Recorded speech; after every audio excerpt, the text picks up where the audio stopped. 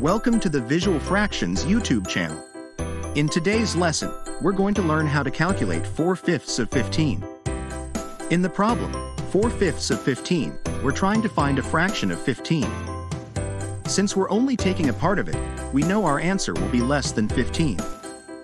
The word of in mathematics typically means to multiply, so we rewrite our problem as multiplication. 4/5 times 15.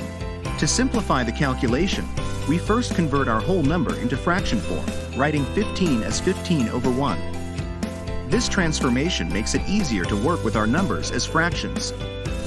Now, we proceed to multiply across. First, multiply the numerators. 4 times 15 equals 60. Next, multiply the denominators. 1 times 5 equals 5.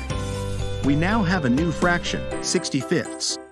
To find the final answer, divide the numerator by the denominator. So, 60 divided by 5 equals 12.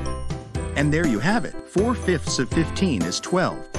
If you found this tutorial helpful, go ahead and smash that like button and don't forget to subscribe to Visual Fractions. Thanks for watching.